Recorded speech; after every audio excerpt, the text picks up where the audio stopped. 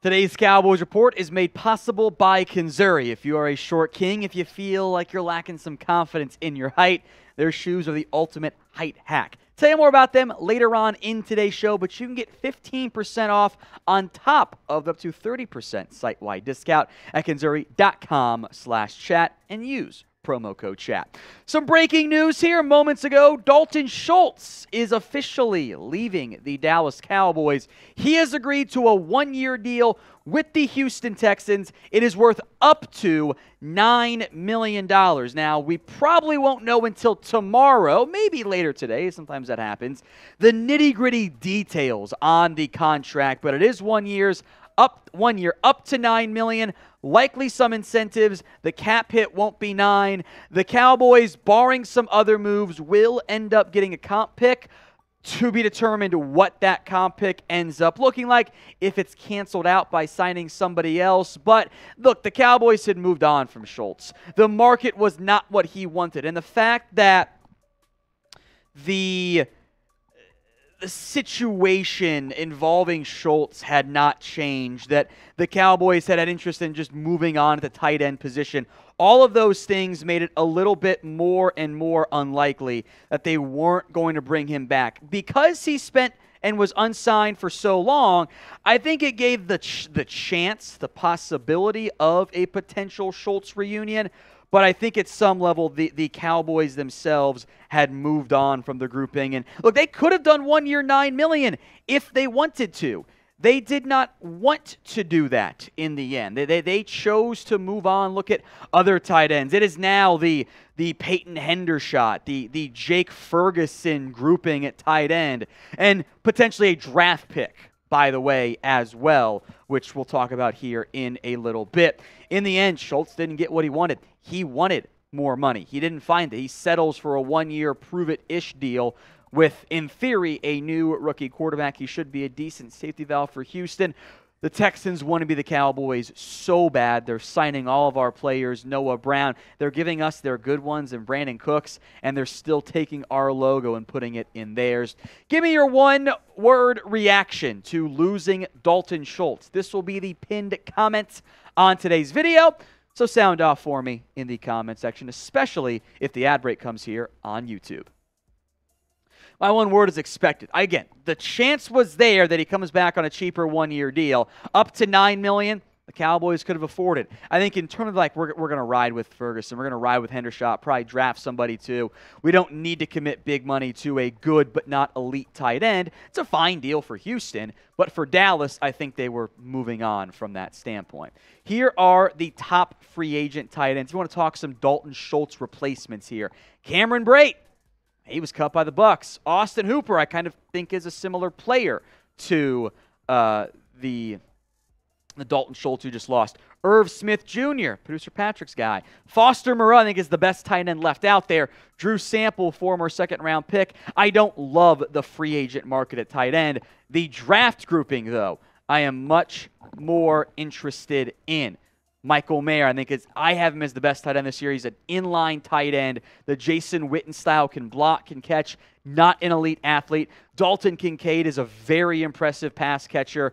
If you want the pass catcher, take Kincaid. Darnell Washington is a freak in size and speed and athletic ability. He blocks like a tackle, needs work as an overall pass catcher. Man, the upside's appealing there. Luke Musgrave, a fantastic athlete, but a small sample size with red flags of injuries and drops and blocking. Kind of scares me there. In most draft classes, Sam LaPorta might be tight end 2. I think they can make an argument he's tight end 2. He might be tight end 3 or 4 for me when it's all said and done. Round 2, great pick. Tucker Kraft, South Dakota State. Luke Schoonmaker is a really great athlete out of Michigan. Other guys like Davis Allen, Cameron Latu, Zack Kuntz at Old Dominion. It is a great tight end class. I am totally on board just drafting one in round 1, 2, 3, 4, whatever, and making that your inevitable Dalton Schultz replacement. Today's Cowboys Report is sponsored by Kinzuri. If you're tired of feeling insecure about your height, Kinzuri makes shoes that up to 2.8 inches to your height discreetly. Women get heels, makeup, push-up bras, so why can't men get a confidence boost too?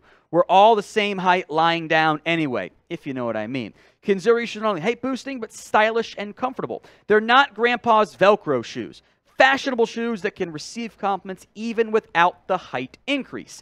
The height insoles are integrated into the shoes, making it the ultimate height hack. For a limited time, Kinzuri is offering our viewers an exclusive discount up to 15% on top of their up to 30% site-wide discount. So use code CHAT, C-H-A-T, at kinzuri.com/chat to get your 45% off. Don't wait any longer. Upgrade your shoe game and confidence now at CONZURI.com/chat. If you want to get high, put on a pair of Kinzuris. Links in the comment section and the description of today's show. It's kinzuri.com/chat. Time for some free agency. More news here. The Cowboys have 3 players in for visits today. That is on Monday, March 20th. Ronald Jones, the former Chiefs and Bucks back. Chuma Edoga, the Jets offensive lineman. Former Jets and Falcons offensive lineman, I should say. Travin Howard, the former Rams linebacker. These would be what I would call their Trojan signings. They are protection just in case something doesn't go the way you planned it to go. From that standpoint, these guys might not even get a roster or contract that guarantees them a roster spot. It could be a 1-year vet min for 25% guaranteed, making them cuttable if they need to be during the actual preseason training camp. It just means you don't have to take a premium player in the first couple of rounds, but if the board falls the way you want it to, it doesn't stop you from taking that type of player. It's the protection signing there. Ronald Jones flashed in 2020. I was a big fan of his game coming out of USC. He had the explosiveness that I loved, and then quickly fell out of favor again in Tampa and barely played at all for the Chiefs. He would not cost you very much money. Chuma Edoga, the Cowboys had been briefly linked to when the Tyron Smith injury happened as a maybe trade target at various points throughout. Edoga in for a visit. Not the best career stats, but he's played all over the offensive line. I wouldn't call him your 6th offensive lineman, but if he's like your 7th or 8th lineman, maybe 9th too, then it starts to make some sense. Travin Howard briefly overlapped with Bones Fossil in Los Angeles as a predominantly special teamer, and with Luke Gifford now a free agent, there's your Jabril Cox, Devin Harper bonus insurance. In the event that they sign, we'll see what the contracts look like for their roster spot being guaranteed there. But name a player who you want to sign in NFL free agency. Maybe it's a bigger name than 3 admittedly lesser names from that standpoint. Sound off for me in the comments section. While you're down there, make sure you guys are subscribed. When the Cowboys make moves, we make the news videos. Hit that sub button for free ones multiple times per day. You got 3 today, including the live.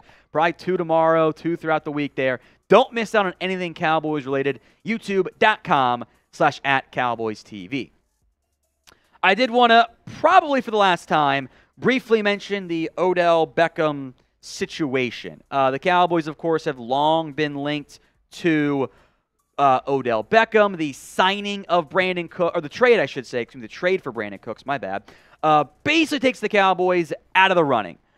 You're not going to pay OBJ and be paying Brandon Cooks and got Gallup and got Lamb. That just isn't, unless there's an injury to somebody, knock on wood, that's not going to be a path that they end up pursuing there. So all of the OBJ drama appears over. And with what you have at wide receiver, outside of a draft pick, maybe you re-sign T.Y. Hilton to a cheap 1-year deal. Let him compete for the wide receiver 4 role alongside a guy like a Jalen Tolbert, a Kevontae Turpin. I think if you do re-sign Hilton, it puts Simi Fehoko in kind of a dangerous spot roster-wise. You could still draft somebody if the right guy falls to you, but now you don't have to take a wide receiver early on, especially if you end up re-signing Hilton, which we'll see on that standpoint there. In the end, I like trading for Cooks over signing Odell Beckham. I think Cooks is a safer player, as weird as that might sound with the concussion history and the down year.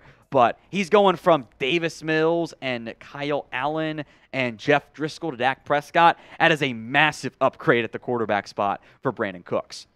Time for some other Cowboys free agency updates. Dante Fowler and Jonathan Hankins are on the Cowboys list per the Dallas Morning News of players they would like to re-sign. I am curious what Dante, Fowler, and or Hankins would end up commanding on the open market. Fowler did have 6 sacks last year, really cooled off down the stretch, just like Dorrance Armstrong did.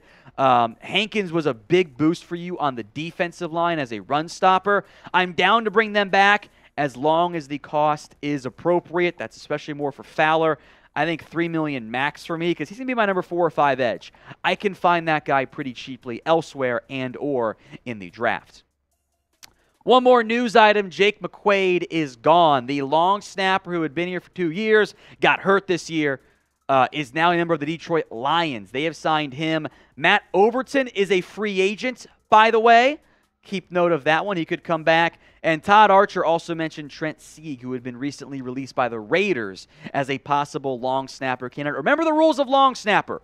We discuss you when you sign, when you make the roster, and then never again in the season, or something probably went terribly wrong.